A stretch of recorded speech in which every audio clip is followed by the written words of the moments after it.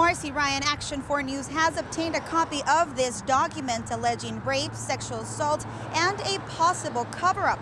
It also alleges it happened inside this Wendy's restaurant. The teen victim's lawyer says he filed the pre-suit discovery with the Cameron County District Attorney's Office. He says they're asking that those accused provide sworn statements in regards to the allegations of rape and sexual assault. Collins tells Action 4 News a 16-year-old girl was reportedly raped and, quote, tortured while working at Wendy's at the 2300 block of Boca Chica for over a year. Collins also confirms that this man, a 45-year-old Carlos Castillo, supervisor at Wendy's, confessed to the crime. He says paragraph 11 on page 3 of the petition refers to Castillo. It states, quote, petitioner seeks to obtain this pre-suit discovery to investigate a potential claim or claims by petitioner as a result of a series of rapes and sexual assaults against petitioner Jane Doe. End quote. Exelco Inc. is named in the petition as the area's Wendy's employer for several of the accused employees.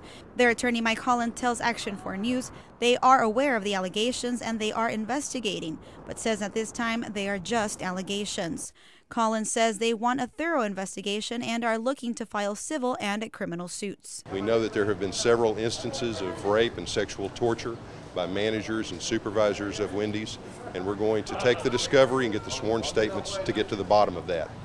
We know that our government has told us, our Supreme Court has told us that corporations are people, and it's now time for the criminal laws and the civil laws to be applied to corporations like they are to people.